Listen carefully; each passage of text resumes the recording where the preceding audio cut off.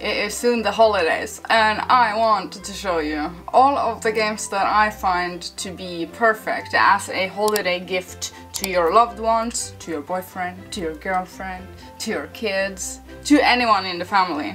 I'm going to go over a lot of different categories in this Christmas/holidays buying guide.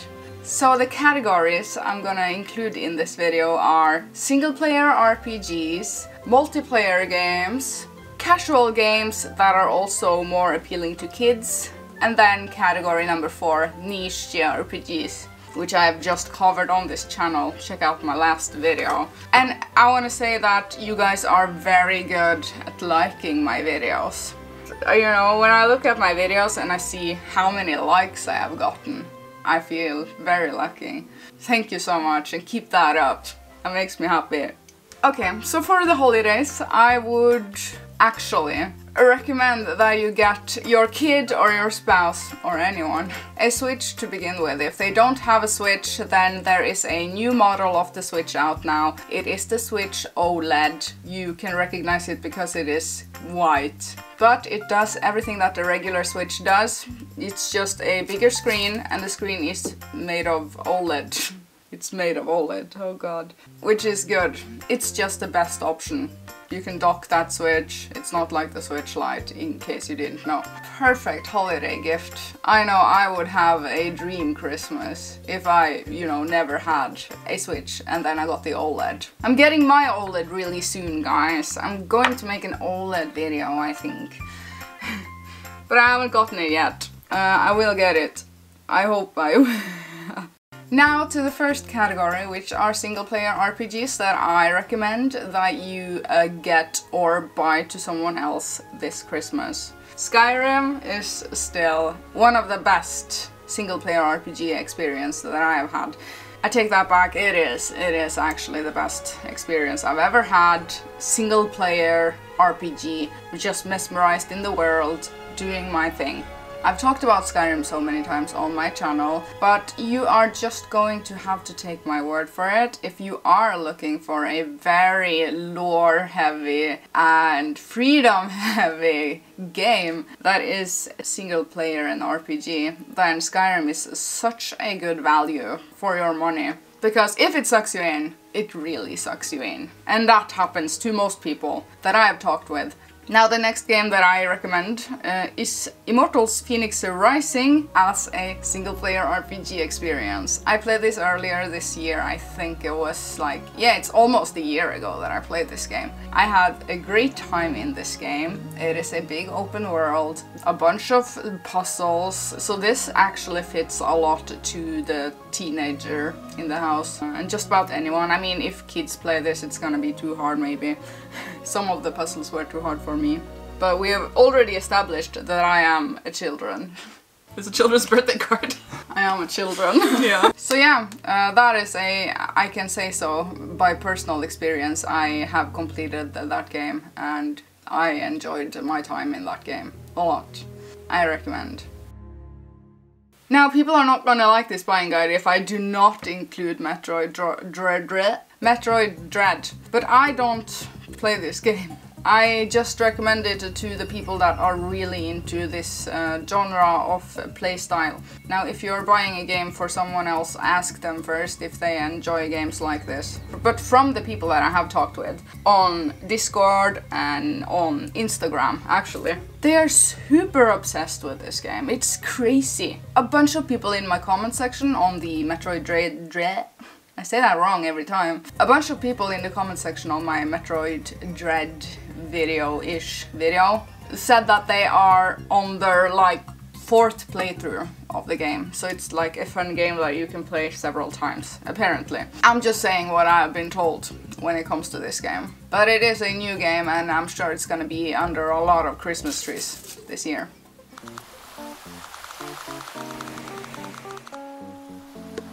Now, Animal Crossing has gotten a new DLC, and I have delved a tiny bit into it. And it is just like Happy Home Designer that I played back in the day on my Nintendo 3DS. And I loved it, and I am liking it now also. You get that for free if you have already Nintendo Switch Online plus expansion, which includes some stuff like Nintendo 64 games. And that brings me to the Switch Online. Get that for your kid. You can play NES games, SNES games, and Nintendo 64 games. I have been playing Zelda Ocarina of Time, my good old baby again. And I remember almost every single nook and cranny within the game, but just some tiny sections of the game and some puzzles I had forgotten about. And when I figured them out, I'm like, that is how it was done. I have gotten to the Forest Temple, and let me just say that Ocarina of Time, to be fair, I have played it from start to finish, definitely over 20 times. There was a time in my life that I played it at least once a year. For a long time in my life. It is my first Zelda game, okay. It hasn't aged that much. I think the current generation can find enjoyment in Ocarina of Time. It is so amazing. The puzzles are so clever. Now looking back at the game, revisiting after a few years, I mean last time I played through it was on the 3DS. I have to say that it is quite the gem and it is the Zelda game for me. Anyways, let's move on to the next category.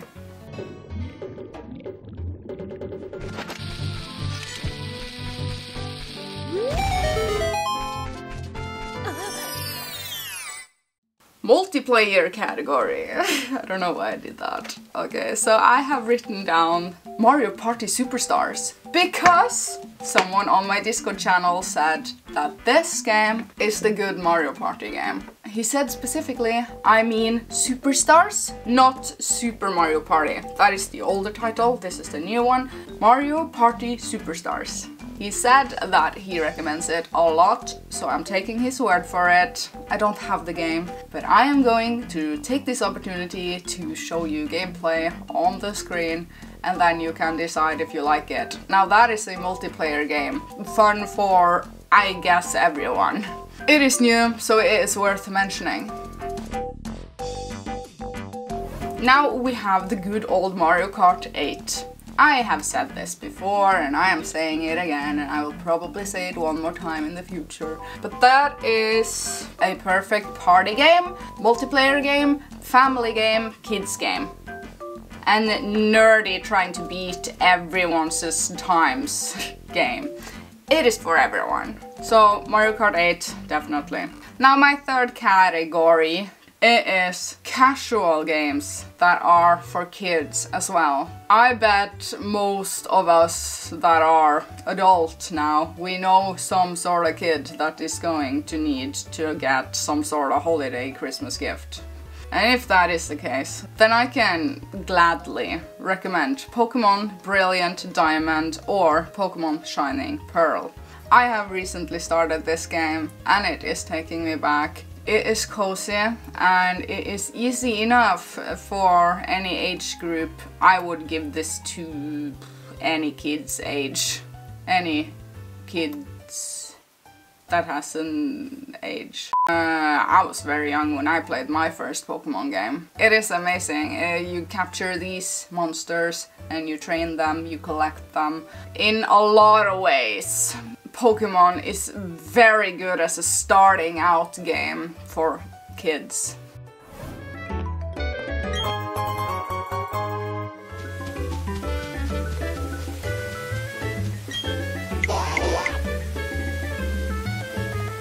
Now another game I could say are good for maybe the older kid, maybe like 8 or 9 years old. Zelda Link's Awakening. Now that is a remake of an old Game Boy game that was then remade to Game Boy Color. Then it was now super remade to the Switch. Now that is some years ago now though. But it is a very colorful and happy looking game with actually a dark story. Some of the dungeons can be a tiny bit hard, but it is still a classic, and I can imagine this being very cozy to play in Christmas, at Christmas times. So Some other games that I could actually mention as casual kids games would be Miitopia. I mean, it depends on the kid, doesn't it? You have to ask the kid what he or she is into. But DC Superhero Girls, very nice game for kids, and I like it, and it is cute. You could also check that out. Now, of course, we have Mario Odyssey, which we have talked about before so many times. And of course, Mario 3D World.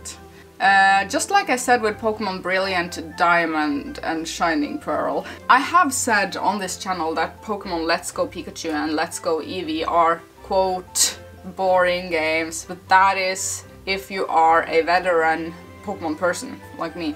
But I have come to realize that those games, they are perfect for kids. So I take back what I have said. I think they are very nice for kids. I'm just too old for it because it's so easy. But I want to have that mentioned. Pokemon Let's Go are good games for kids. Now, category number 4, the last category, which is the niche category, niche JRPGs. I have some, months throughout the year that I am just having a JRPG time, that I am obsessed with JRPGs, and I'm in that time now, as you could tell from my last video. It is the weird side of Ircha gaming, and I got a comment saying, well, Ircha, you definitely talk about games that only you play, but we still watch your videos. They are good either way. I could watch you read from a dictionary if that was the case. So yeah, I can still recommend as a holiday buying guide sort of thing the JRPGs, Blue Reflection, Second Light. I can still say that I like it so much. Maybe it is making its way up on my top lists on the Game of the Year sort of lists. The people that know what I'm talking about, they know the list that I do every year.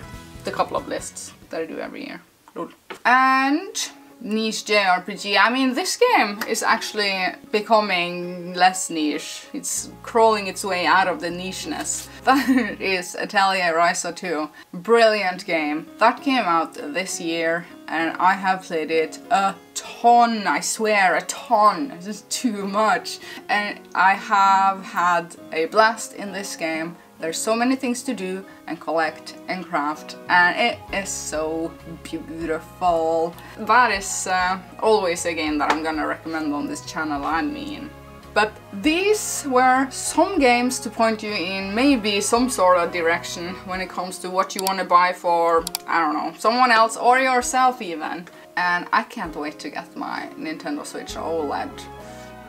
Okay, so have a nice pre-Christmas times. I don't know what that is called in your language. But adventstid, have a fun that. And I will see you later. Check out my sweater. I made this. Look at this. I want my pink shirt back.